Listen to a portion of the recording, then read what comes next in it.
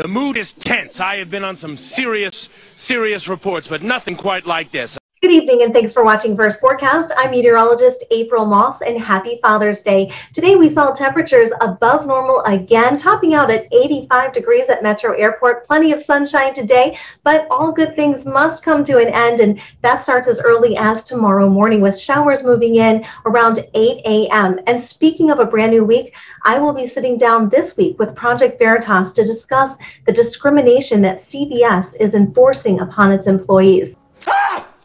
Tune in to Project Veritas for my full story. Now, later Monday, we will see those showers continuing through late morning, but by evening, we'll see dry conditions and more comfortable temperatures as well. Do you even know what you just said? Outages across the region. Fox 26 reporter Ivory Hecker is live in Montgomery County to take a look at that aspect.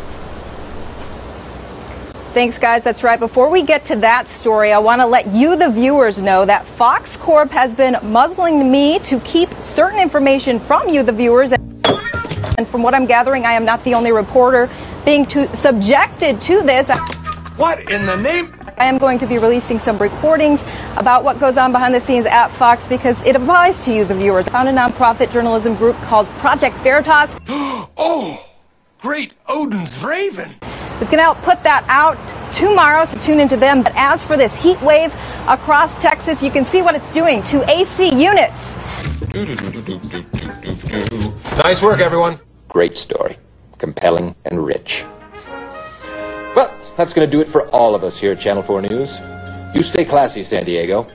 I'm Ron Burgundy.